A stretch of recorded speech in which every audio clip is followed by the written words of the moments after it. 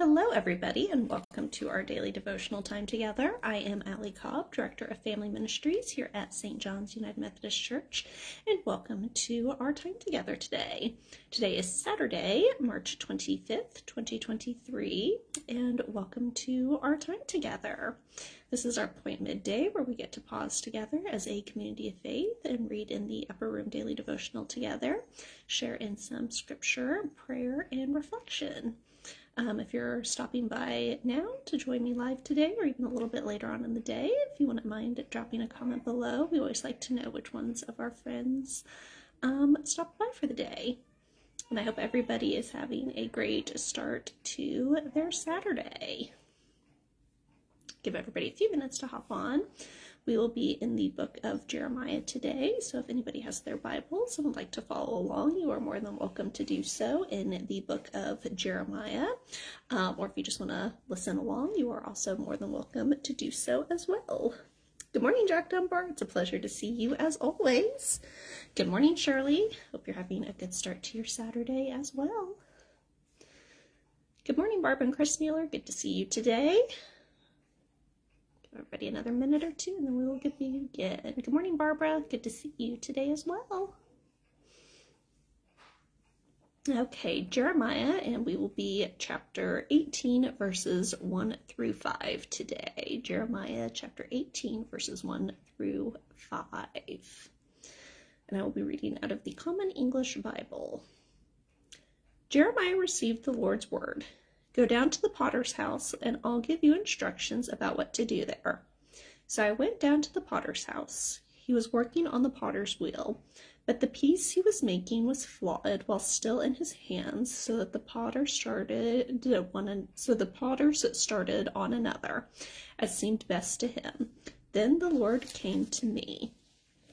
Our focus verse for today is Jeremiah 18, verse 4 of the NRSV, and it reads, "The vessel he was making of clay was spoiled in the potter's hand, and he reworked it into another vessel as seemed good to him." Our thought for today is every day I will look for the miracles that God sends my way. And our devotion today comes from Claudia of Texas, and these are her words that she shares with us. Finding encouragement.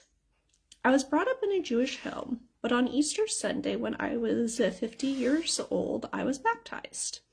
The Holy Spirit entered my life, and I became a new Christian.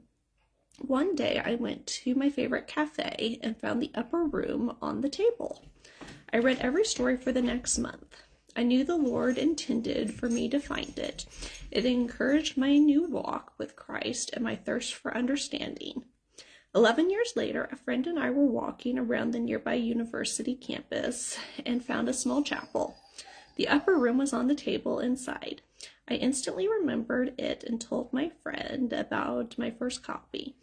I took one home. As I read the real-life stories from people around the world who have a special relationship with Jesus, I was united with the writers.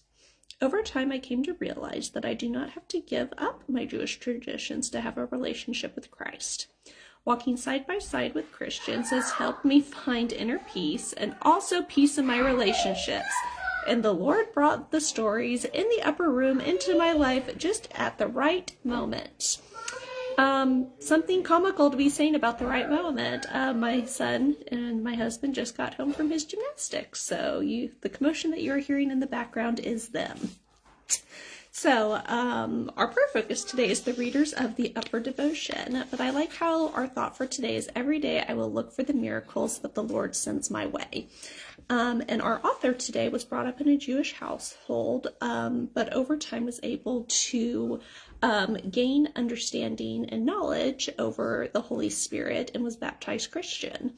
I love it when I hear stories about people that have a strong faith, but also find other faith elements that they like to participate in.